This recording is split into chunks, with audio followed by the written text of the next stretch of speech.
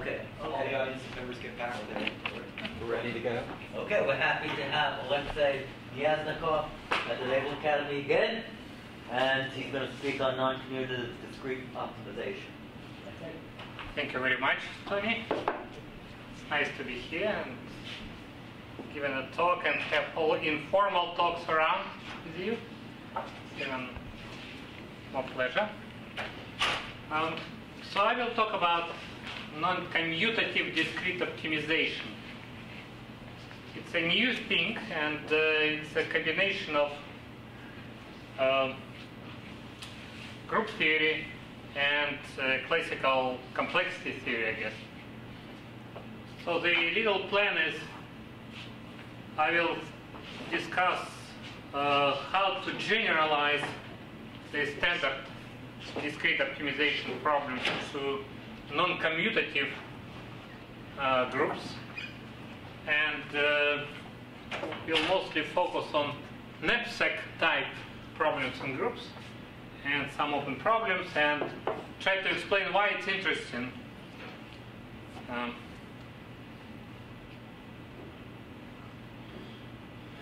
So basically, what I will try to do, I claim that almost all standard problems from classical combinatorial optimization, you can take them and naturally generalize to non-commutative case.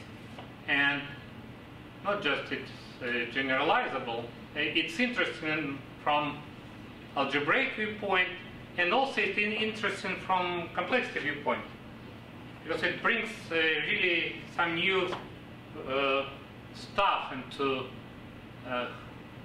the complexity of this problem. So, some examples. There are many types of classical combinatorial optimization problems. Some of them concern with integers, for example, subset sum, knapsack, and quite a few others. So what's the classical subset sum problem? Given integers or positive integers, doesn't matter, there are variations which are equivalent in the classical case. So given integers a1, ak, and a, one has to decide whether some linear combination of these integers where coefficients are zeros or ones is equal to given a. So in other words, you're missing some elements in the given set and sum up. That's why it's called subset sum problem. It's known to be hard in the classical case. It means it's NP complete. What I will be talking about, it's in the classical case, it's about complexity. Everything is decidable. Of course, you can check all possible combinations and sum them up and see whether it's equal to A or not. But it's a brute force. It's exponentially many choices to consider. But on the other hand, it's p-timed by a non-deterministic machine, because if you are given particular tuple of coefficients, you can check in polynomial time whether it's true or not. So non-deterministically, it's easy. It's polynomial time. So what is corresponding subset sum, or I would in this case say subproduct maybe problem, subset product problem in G, still subset sum we call it. Take elements G1, Gk, and G in G and decide whether this product is equal to G. The only thing here, we should be careful that we take elements in the given order, because the group might not be commutative. Otherwise, everything is the same. So, what I was doing, instead of integers, which for me is just infinite cyclic group, I go to arbitrary group and formulate the same problem. And here elements are given as words in a fixed set of generators. That's a standard way in group theory to represent elements. So nothing really new. It's just the same problem for an arbitrary group instead of infinite cyclic one. So how about other problems? But you have to know how the word problem has to be solved, right? Yeah, you can ask this problem. If the weird problem is not solvable, this problem is not decidable too. So I will always assume that the weird problem is decidable, because otherwise it's not very interesting. Anyway, so the classical lattice problems are about integer lattices in the N or Qn. So what are integer lattices from an abstract algebra viewpoint? They are just subgroups of these groups, really. So what you can do now, for example, the shortest vector problem, the classical hard problem. Find the shortest vectors in a given lattice of Zn or Qn. You're given a lattice by some generating set, and you're asked to find the shortest vector there. And it's known to be NP-complete again. NP-complete, it means the hardest among all NP problems. So for a group G now, what is required? You're given a group G and finitely many elements, and the question is to find a shortest element in the given subgroup generated by these elements. Shortest, it means in the word metric. So every element is represented by some word in the generators, and the shortest word is the length of the element. So now you would like to find shortest element in the subgroup generated by given element. That's precisely the generalization when instead of Zn or Qn, I'm taking arbitrary group G. Again, it just, from algebraic viewpoint, I just replaced one group by another, didn't change anything. And that's very interesting problem in algebra, finding a shortest element in a subgroup.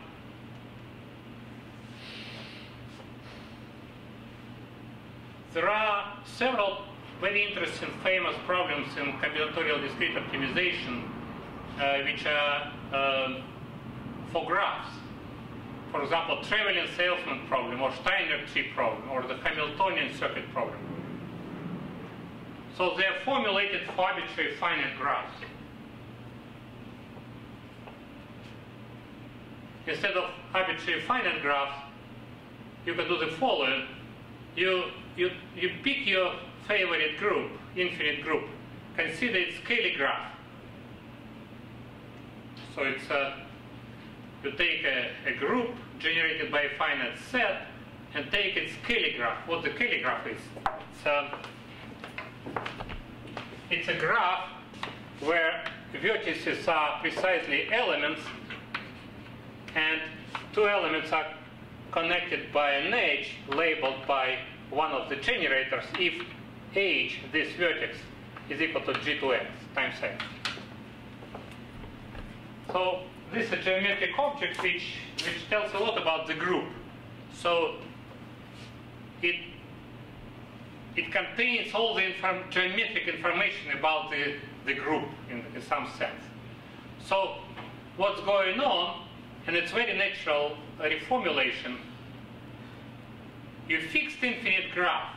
And now if you have finitely many vertices, given finitely many vertices, you need to find a closed tour of minimal total length in the metric of the graph that visits all the vertices once. So you have infinite graph as input, an input for your problem. You are given finitely many vertices, v1, vn. And you need to go around somehow, visiting once, and the total length of the tour should be minimal. So what's the difference? Instead of all finite graphs, I consider graphs inside one particular Cayley graph. In other words, I put some bounds on the geometry of finite graphs, and just consider graphs which are embeddable in there as a complete subgraphs.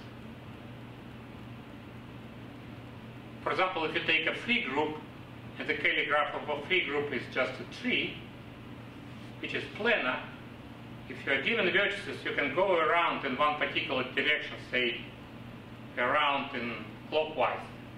And when you go around, that's the shortest one. It's easy. For free groups, this problem is easily in polynomial time. Of course, it's exponential time. It's always true, because you just try one by one all possible combinations, all possible tours. But for free group, you can see immediately it's very easy in polynomial time. But for example, for hyperbolic groups, which asymptotically like free groups, whether traveling salesman problem in a given hyperbolic group is decidable in polynomial time or not is very interesting open problem, and a lot of algorithmic problems about hyperbolic groups, they related to this one. So what I'm saying is this geometry allows one sometimes to solve it quickly, traveling salesman problem, and sometimes it's not easy. For example, for hyperbolic groups we don't know, and there are groups where it's hard.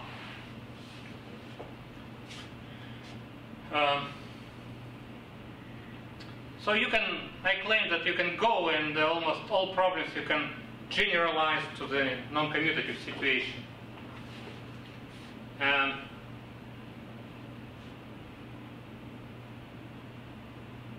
So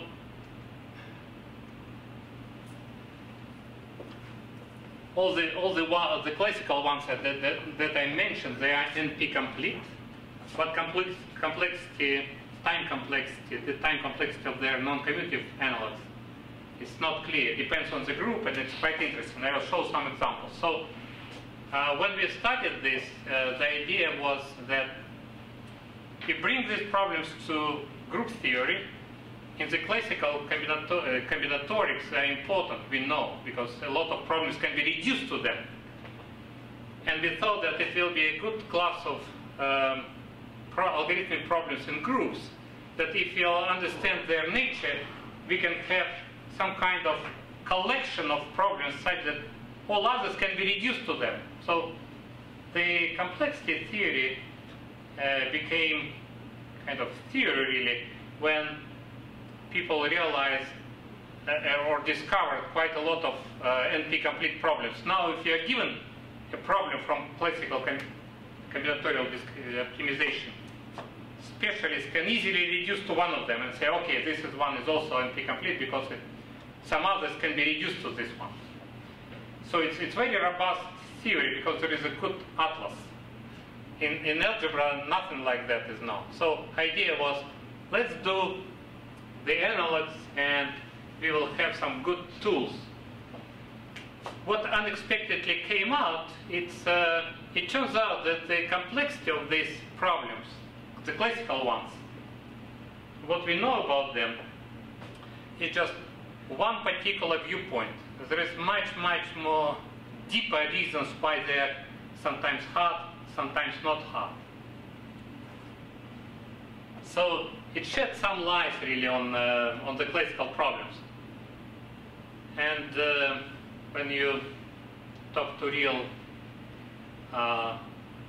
specialists in combinatorial optimization, usually they say, so why bother for non-commutative ones? We need these ones.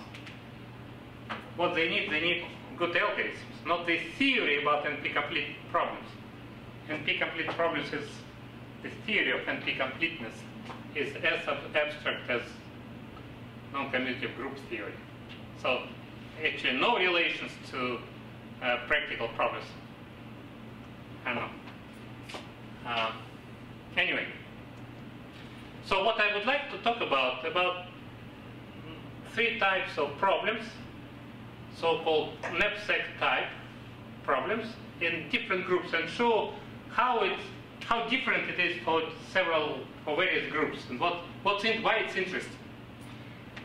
The classical subset sum problem, one of the few initial NP-complete problems, and then it became famous after Merkle-Hellman crypto system proposed on this, related to this problem. it was broken by Shamir, but people reinvented in different guises and try still, because it's a really good idea. Anyway, so what is knapsack problem in group? Given group G and tuple of elements G1, Gk, and G, decide whether G is equal to the product, but coefficients now not 0, 1s, but arbitrary integers.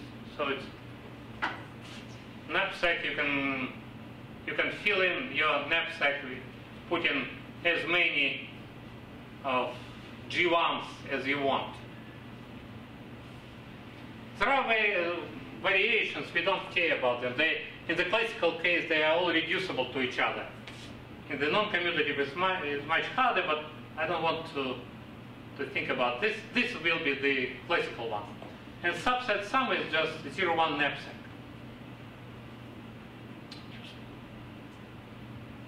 It's related, knapsack is related to many equations in group theory. Just people didn't realize that it's knapsack there. It occurred in different sort of disguises again.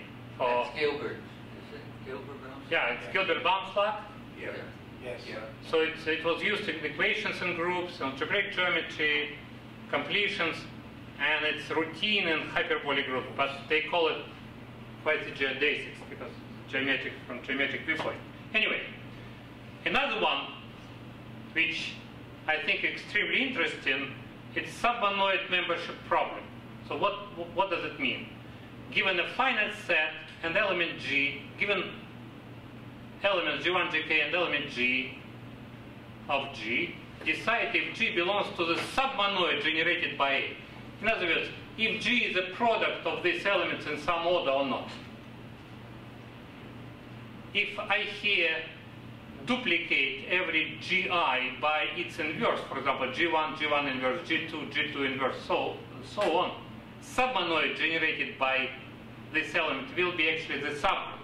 So it contains a subgroup membership problem, which is classical in algebra, but you can have submonoid. It makes sense actually. So I would like to talk about complexity of algorithms.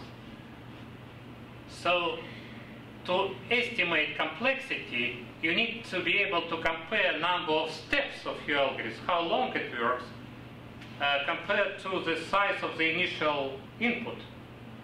So you allow, say, quadratically many steps with respect to the size of the input. If you read a word of length 10 million, you allow, say, 10 million square steps. So you need to know what the size of your input. Typically, it's not very difficult. If X is finite, then every element in the group, X is generating set. So every element represented by a word, and the length of the word, we know it. That's the length of the word. If, for example, if you represent numbers in binaries, the length of the word, that's the length of the word. That's the size of the number. If you have tuple of words, you can consider the total length. In other words, size is as much sort of space you need to write it up. The word, you write the word, that's length of the word. You wrote down several words total length. Everything is obvious when X is finite, but when X is not finite, it's not that obvious. For example, let X1, for example, X is generated by X1, X2, and so on. So, for example, you have X and the index. So you can think about the size of X, the size of the index. But you can do other things. In any case, what's going on, we assume that every letter is encoded by some binary string. That's standard, completely standard assumption in computer science. But in any case, you represent your X, elements in X, by some words, and then size of X is the length of the word. Size of the tuple, it's sum of the sizes of its components. So the only difference is, for example, letters, they have different sizes. And it's natural because you have to differentiate them. X100, it's not just X, it's also 100 there, somehow written.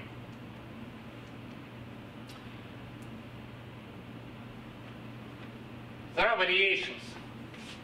If you bound the exponents, you have bounded knapsack. It's not very interesting because it's p time equivalent to subset sum. If I return a little bit, submonoid problem is like that. If elements commute, it will be just first element and some power times the second and some power and so on. So what I'm trying to say is that in the classical case, submonoid and knapsack is the same thing. When you go to non-commutative, it branches and the complexity becomes different, really. Quite interesting. This problem is very interesting again. So you're given elements G1, Gk, and G, and you would like to know whether G belongs to the submonoid generated by these elements. But the product must be of bounded size. So input is as before, and the bound, which is given in unary, so-called. If m is 2, it will be 1, 1. If m is 100, it will be 1, 1, 1, 1, 1, 100 times. I will explain why. So the point is, if I don't put any restriction on the number of factors here, the problem might be undecidable. We don't know. It's infinitely many tries to check. But if it's bounded, it's not just exponentially many. So if the real problem is decidable, we have the algorithm. It just may be long, ineffective. It's brute force, basically. So this is a computer science way to go from undecidable to decidable, and the question is how fast you can go. Polynomial or exponential, or it's NP complete, something like this. So it becomes about complexity.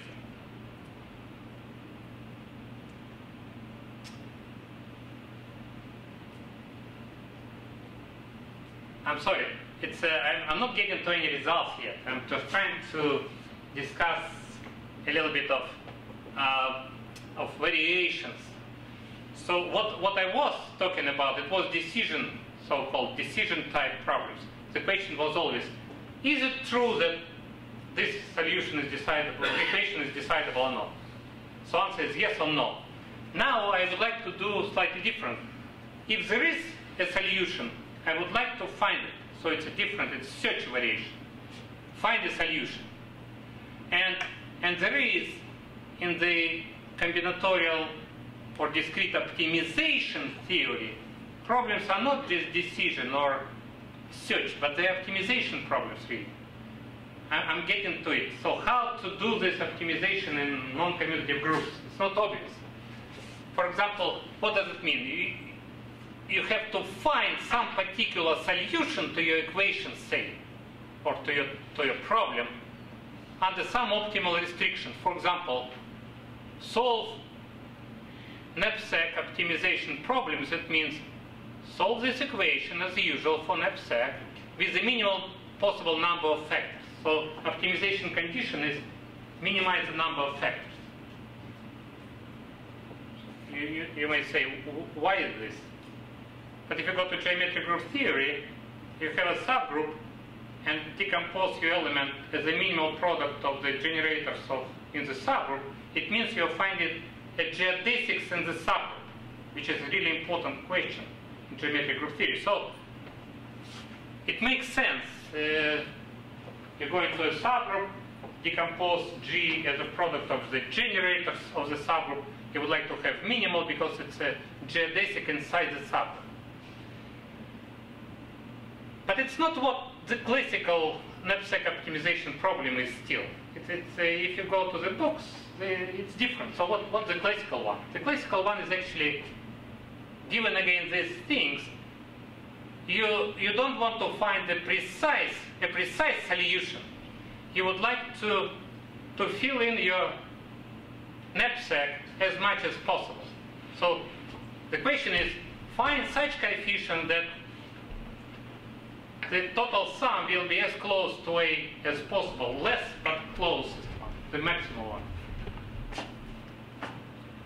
And you have already inequality. Now if you would think how to generalize to groups, there are no inequality in groups. In integers we can compare numbers, in groups we can't. Sometimes we can, but it's maybe not natural. So that's the main question. So what you can do, given elements G and H in U and U in G, we say that U belongs to the segment between G and H. If there is a geodesic path in the Cayley graph from G to H that contains U. So we would like to bring geometry here. So this is your Cayley graph, like that, and you have two elements, G and H. And there are shortest paths in the graph.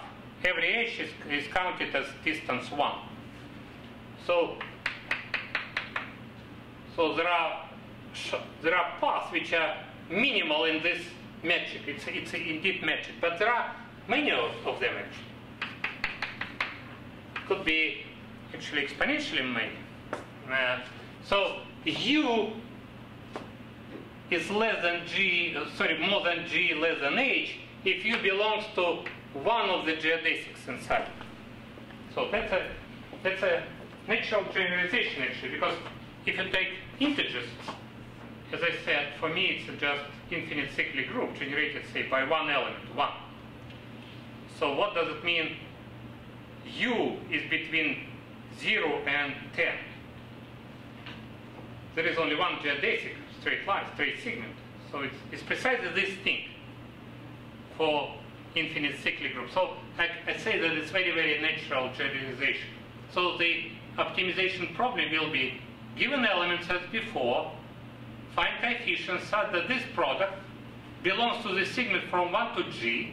So you fill in this knapsack, and it's the best possible in the metric of the Cayley graph. So,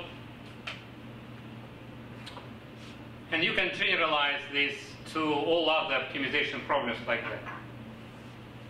So what I'm saying that all of them can be naturally generalized to groups. Let's see what you will get, what kind of results you get.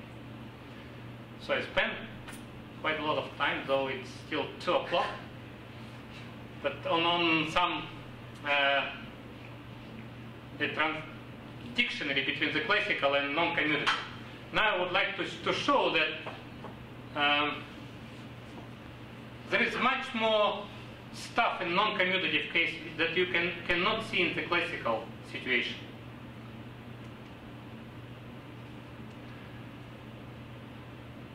So let's have a look at the classical subset sum problem. I said it is NP complete. What does it mean? It means that the numbers A1, AN, and A I assume to be given in binaries. And in this case it's NP and it's NP complete, the hardest in the class NP. But if you give them in unaries, the problem becomes obviously polynomial, easy. So when you ask a mathematician with classical mathematical education, what was the natural number? Say 0. People say it's an ordinal empty set, and 1 is the set which contains empty. I don't know. If you got through set theory, you will say something like that. Or maybe if you read logic books, they say 5. It's 1, 1, 1, 1, 5 times. So people think about numbers in unaries. And then it's very easy. But in binaries, it's difficult. And in classical complexity theory, they call it, there is a pseudo-polynomial algorithm. It means when numbers are given in unaries, it's polynomial. Okay. And it's again, it looks already a problem how we can see this difference in non-commutative groups. Let's see, it's actually very easy. If Z is generated by 1,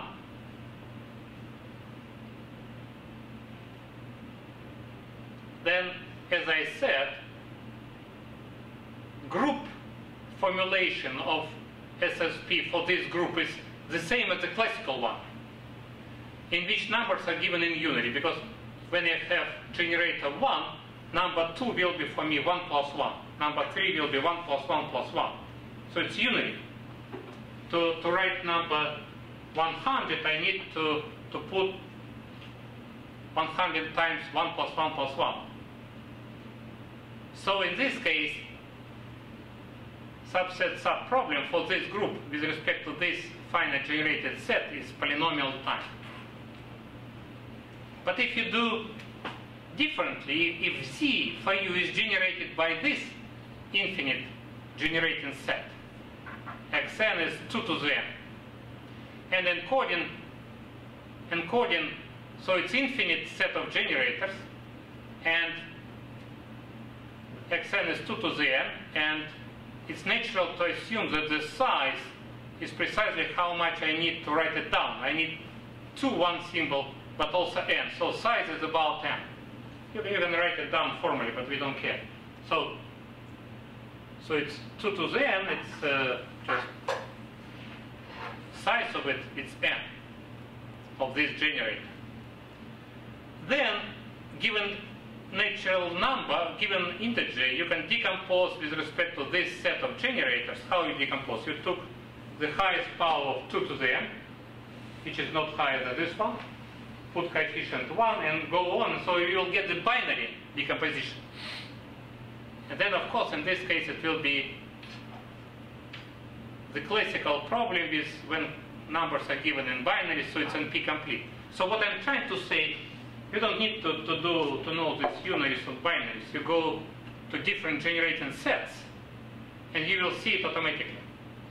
All finite sets are equivalent, and for infinite it depends. In this case, that's the difference. So even the simplest case, Z, infinite cyclic group, we see the difference. And it's pure algebraic. It depends finite generating set on infinite.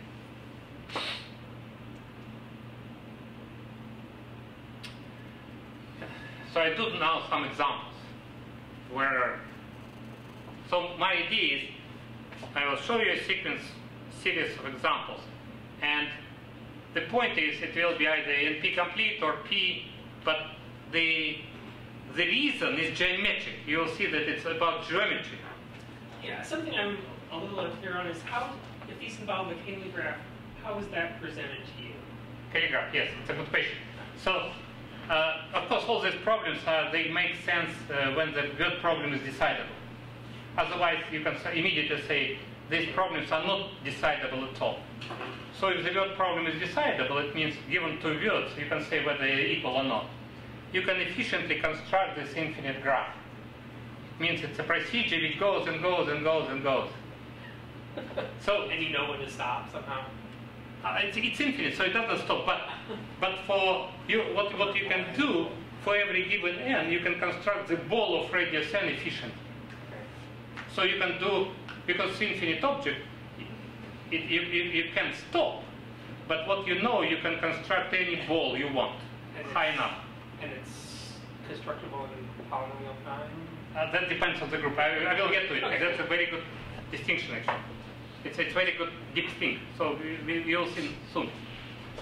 So right now, what I would like to, we consider it for Z. Now I would like to have the direct sum of Z, of the infinite cyclic group. So omega, it means countably infinite direct sum. So it's infinite vectors where all components but finitely many are zeros. So these are the standard basis. EI, it's everywhere zeros, one on the component I. So it's infinite dimensional, so it's countably many. And the this is my encoding, so these are generators of this group. It's infinite set of generators. And size of EI, it's 4 plus 2 times 2 times size. So it's about, up to some constants, it's I. So the size of EI is I, natural, nothing fancy. So I claim that the SSP subset sum problem for this group is NP complete. Why? And this I use a lot of known NP complete problems from discrete optimization. This problem, so-called 0-1 equation problem, is NP complete. It's known. So what the problem is? Given a 0-1 matrix, it means all components are either 0 or 1. Decide if there exists a 0-1 vector, all components of x are 0 or 1, satisfying this equation. 1n is just vector where 1, 1, 1, 1, 1. So it's not of the field of two elements, just integers happen to be zeros or ones. Since input for this problem is a matrix A, and the size is not limited, so I can take arbitrary matrices. So this equation basically, what does it mean? It's a linear combination of it depends what you think about, say, columns of this matrix, linear combination.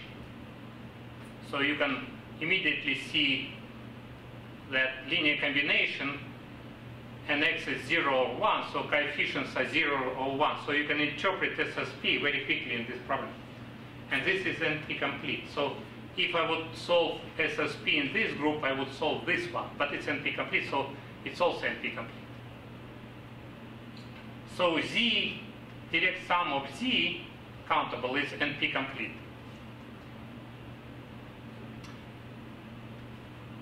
So now this is the thing. You don't read what is. Just look at this. If you have G1 embeds into G2, G1 is a subgroup here. If I know that SSP for G1 is hard, I can't expect that SSP for G2 is easy. Because if I'll take elements from the subgroup, linear combination stays in this subgroup. So it doesn't go outside. So if for subgroup is hard, for the group is hard. The only thing is that embedding should be p-time computable. What does it mean, p-time computable? This is a group generated by some set of generators x1. This is by A2. This is a map. Elements here represented by words in x1. So if I give an a word, I should be able to compute its image phi of the word in p-time of the size of the word. That means p-time computable. The only problem here is that if finite generating sets are finite, it's always p-time computable. But if they're infinite, it depends. So that's a slight problem here. And it turns out that you can do quite a lot of things. For example, I don't know. These are metabelian groups. Metabelian, it means they are built from abelian in 2 steps. They are sort of the easiest non-abelian groups. And this is very, very tame group, Riesz product of Z. So what is this? Okay, free metabelian, it's a free object in the category of metabelian groups. What is good about it? If you take free metabelian group, this map gives an embedding of Z omega into the derived subgroups and commutators of free metabelian group. You take vector EI and you map it to this element. Square brackets x2, x1, it's a commutator. It means commutator, it means it's it's notation for very particular word. Commutator of xy, it's just x inverse y inverse xy. So it's a word of length 4. So this is obviously polynomial time computable because it takes very, I don't know, almost linear time. It's linear time actually to write it down. So Z omega embeds into this group. Since SSP is hot in the Z omega, it cannot be easy in the bigger group. So 3-meter abelian group have NP complete SSP. And this is in unaries. That's a strange thing. All my words in group theory, we represent them as unaries. So the word x to the 100 for group theorists is x, 100 times. We represent them really stupidly, so we give a lot of opportunities to do computations. The size of the element is huge, so we allowed a lot of steps to do. Still, it's NP complete. So it's very, very different from the classical one. In unaries for classical SSP, polynomial time. Here it's not. And the group is not far from abelian. Really not far. So what about these products? The same thing, the same idea. These elements, they form a countable direct sum of Z. So it's the same idea. So the famous Thomson group. That's a famous group which is occurred in logic and in group theory, and a lot of research goes into it. So subset sum problem for this group, given by these two generators and these two relators, is NP complete. And the reason is that it's known that this product is embeddable. And I just showed that for these products it's hard. So it cannot be easy for F. At least NP hard. And of course it's real problem here in F is polynomial time decidable, so it's NP complete. This group for the same reason. So I'm putting some famous groups for group theories, but we don't need to look at it. What interesting example? So what the reason why it's hard? The point is the group is finitely generated, but it's not Noetherian. The whole group is finitely generated, but there are infinitely generated abelian subgroups. So there is no Noetherian property that we got to use from commutative algebra. So you can interpret these binaries, since it's infinitely generated subgroup, you can interpret binaries as I explained, 2 to the n, the same thing, really. So that's one reason. The groups are not, some groups are not Noetherian. There are infinite vector spaces or free Z modules over there. Now, if you go here, it's absolutely different thing. You have Baum-Slack-Solitaire group that we discussed this morning a little bit.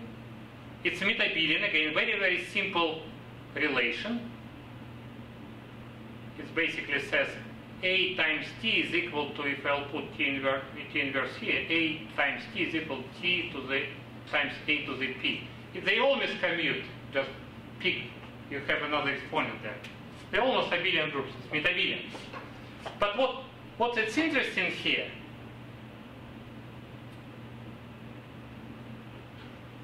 if you take cyclic subgroup generated by A, this is a group generated by A and T. Take a cyclic subgroup generated by A, and take Z with respect to that infinite set of generators that we discussed, for which we are getting binaries.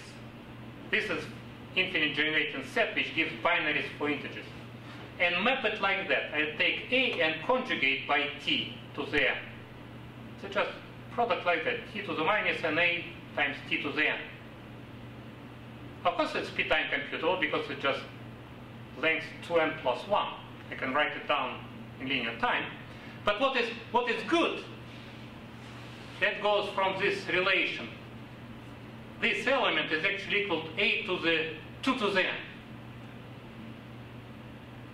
So what's going on here? It's very, very interesting situation. That's why this group is actually famous. If you take subgroup A inside, everything everything is generated by A. So this element A times A times A, so on, 2 to the n times. Inside the subgroup, it has length 2 to the n.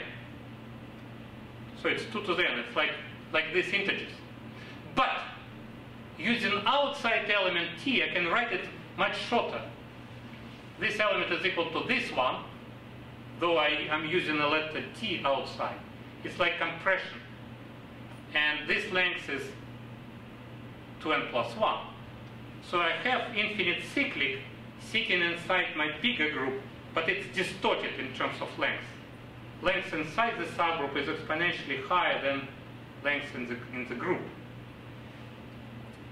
So this allows me to take the subgroup is cyclic, so it's not about Noetherian property, but it's about exponential distortion. So it's another effect of geometry. And it makes it, so looking at these elements, for me it will be like standard classical SSP with respect to this set, which it means in binary, so it's NP complete. So it's absolutely different effect going on here. I was talking about metabelian groups. Now if you go to nilpotent groups, these are another type of groups constructed from abelian ones, slightly different way. It's like unit triangular matrices. If you take n by n matrices, zeros below the main diagonal, ones on the main diagonal, this is a nilpotent group. And many finely generated nilpotent groups sit inside this one as a subgroup, as subgroups. So if you take arbitrary finely generated virtually, it means in this group, nilpotent subgroup is of finite, there is a nilpotent subgroup of finite index. So it's nilpotent groups and finite extension, little bit of, you can forget about it. But then subset sum, forget about this, subset sum, as well as all these search and optimization problems are in P. They're not far from metabelian. They're constructed from abelian groups, but it turns out that everything is in P. And that's precisely what you said. So if you construct the telegraph over there, the balls, the graph grows polynomially.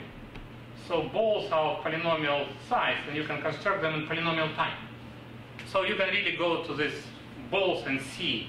It takes time to understand, but that's the main idea. It's absolutely different geometric effect. The nilpotent groups, they grow polynomially. It's a famous result due to various people, but Gromov theorem shows that, yeah, so it's a good thing. Unfortunately, groups which grow polynomially are precisely virtually nilpotent, nothing else. It's a big class, but nothing outside. That's a famous Gromov theorem. Finely generated group grows polynomially if and only if it is virtually nilpotent. For them, everything is decidable because Cayley graph has this very, very slow growth. And there are opposite to them, so-called hyperbolic groups, the groups which grow really fast, and they really go outside very quickly. It's like free groups. And it turns out, for these groups, all these problems are in P time. So it's kind of strange. For abelian, we know it depends on unary binary. For metabelian, for many of them, it's NP doesn't matter, unary or binary. For nilpotent, it's NP, sorry, it's P, because they grow very slowly. Hyperbolic groups grow fast, exponentially fast, unless they're trivial somehow, like finite groups. But still it's in P, and it's absolutely different effect here. If I will have, I don't know how many minutes I have. Maybe 2? no, 5 or 10. Okay, good. Thank you. I will explain. It's a absolutely different geometry again. So the whole thing is about geometry. So it's a different effect. And solving this problem, you can actually, you see how to solve many other problems in hyperbolic groups. So, I would like to solve subset sum problem in a hyperbolic group G. I didn't say what is hyperbolicity yet, but I will say a few words. So how one can do it? I would like to use automata language, as Bob Gilman was talking about. So what does it mean? I would like to have some products of W1, W2, and WK. When we omit some of them, the product with omissions is equal to W. What does it mean? I either read W or it's epsilon H. Epsilon, it stands for the empty. It means just nothing read. I read W or do not read it, then either W2 or do not read. So all possible combinations are encoded here. W1, I read it, then I meet W2, maybe I meet W3, and so on, and then read WK. So it's one of the paths here. It's only, and it should be equal to W. It means that's technical. It means if I read W inverse, the whole thing will collapse to the empty word. It is true if I consider everything in a free group, because there, up to cancellations, you see what's going on. In hyperbolic groups, and there's many other groups, the product of words, this product might not be equal to W as a word, but it's equal modular relations. And I didn't put the relations anyway here. So that's a problem. In free group it's okay, but in the hyperbolic groups or other groups, I need to put relations. For example, W1 times W2 is not equal to W, but it's equal as element in the group. It means if I'll put some relations between or at the end or somewhere else, it will be equal after cancellation when we cancel x inverse. So I need to put relations here. So how do I do it? I have this graph or any other graph like finite graph. At every vertex I put all relations. So my group is given by x and set of relations. So I put all these relations here. So I can read W1 and then relation, and then another relation, and maybe this again. So I'm going along this graph, reading as many relations as I want, and then continue.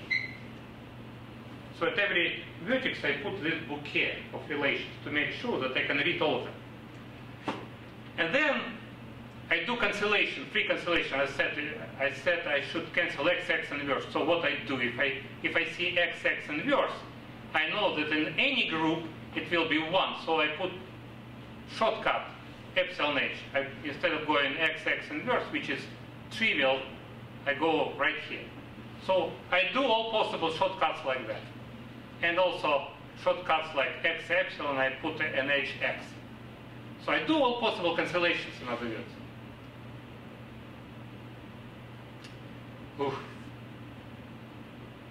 So what happens? I put all relations, and then I keep going, because maybe I need a relation over here, I put again.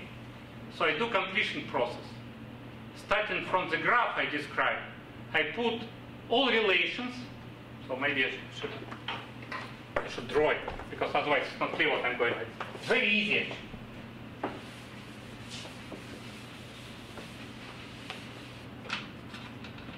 So I have epsilon, W1, and so on, W inverse. So at every vertex I put these all relations. And I got a bigger graph. But I might be needing a relation over here too, so I should do it again. So it's a second layer of relations, and so on. And then I do these shortcuts, epsilons. So if I did enough relations, I will see that product of wi's is equal to W. It means multiplying by W inverse, if I do cancellations, I will get an empty word. In other words, it means that if I did enough layers, I will see an edge labeled epsilon. So what's the algorithm? I do layer by layer, do shortcuts, and see and wait until I will get this epsilon edge. If I got it, I found that the answer is yes, and I can find the solution edge. The only problem, every layer gives me an exponent. The graph explodes exponentially. So it's not good. I would like to have it in P. I've got a nice algorithm, but it's exponential. But exponential is not very interesting because I can do brute force and check all the combinations. So what's the advantage? Advantage is that I didn't use hyperbolicity. So what's the hyperbolicity? You can typically hyperbolic spaces. Space is hyperbolic if you have a triangle. It means three vertices connected by geodesics. They may not be unique, but if you have geodesic, it's delta thin. It means if you fix arbitrary vertex here, there is another vertex on one of these sides, for example here, which has bounded distance from this one. That's a nice definition, standard one now, but it doesn't work here. So there is another less known definition of hyperbolicity. It concerns one compound diagram.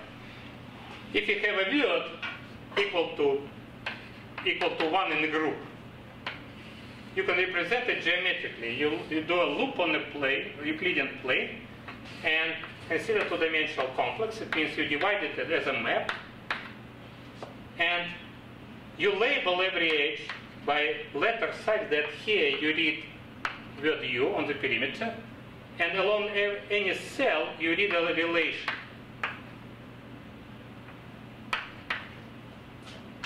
If and only if.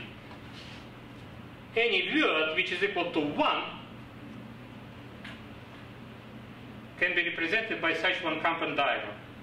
Hyperbolicity, that's true for arbitrary group. Hyperbolicity comes here that from outside you can get to any face, and the number of steps you can go through the edge or through the vertex, and the number of steps is logarithm in the length of the perimeter. So what's going on? I have this word and another one, which is equal to, this is, say, my word, say, V, and another one, V1 is equal to V. That's what was going on here. How can I find V1? I do all these layers, one by one. And then I will get it. How many layers I need to do? Logarithm. It's exponential in the logarithm, so it's polynomial. So that's a trick. I didn't explain it well, maybe. So this dual graph has logarithmic diameter ensures that I need just to do logarithmically many layers. So it's polynomial. So the graph actually grows polynomially, and this gives the solution.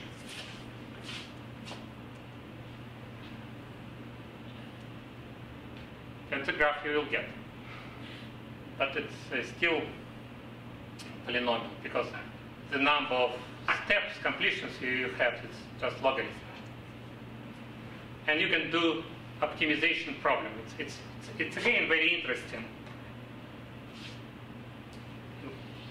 In a group, you can have 2 points, and there are maybe exponentially many geodesics between them. So to find that U is between these two elements on one of the geodesics is not that easy, because there could be exponentially many geodesics with respect to the length of the total length of the points in the graph. But you can do so-called K-fellow travel property of hyperbolic group. So there is a lot of geometry going into it. And so what's the outcome?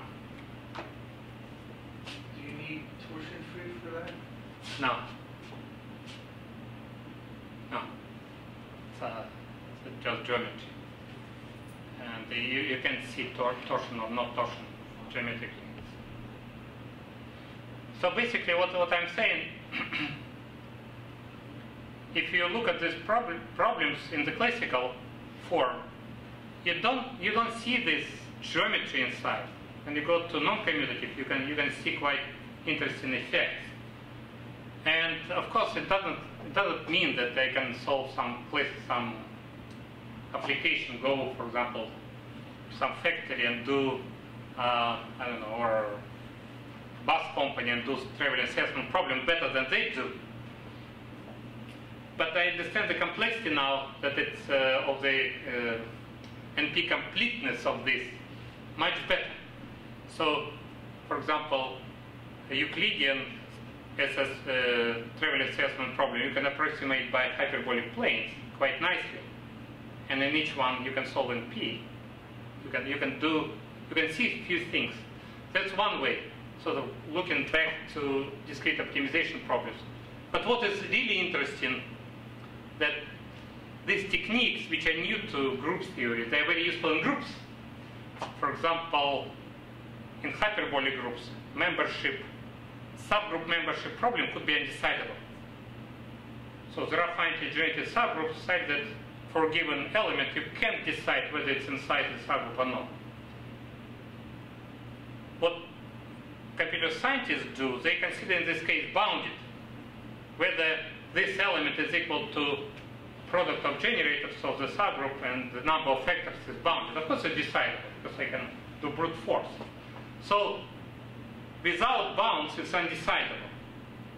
I expected that when you put bounds it would be sort of growing complexity for each bound. But it turns out precisely this argument shows that bounded submonoid, not only subgroup, but submonoid problem is in P. Somehow there is a fixed polynomial bound. Doesn't matter. So it's quite interesting. There are no such effects in the classical case. There is a famous result due to Gurevich and someone else about that if you, not hyperbolic groups, if you consider matrices, you consider bounded submonoid, it's NP complete on the average. Not the worst case, but on the average. Means on average it's very hard, not just very rare worst cases. But in hyperbolic groups it's polynomial and it's fixed bound. So there are very, very strange things going on. And it's just for knapsack type problems. Anyway, thank you very much.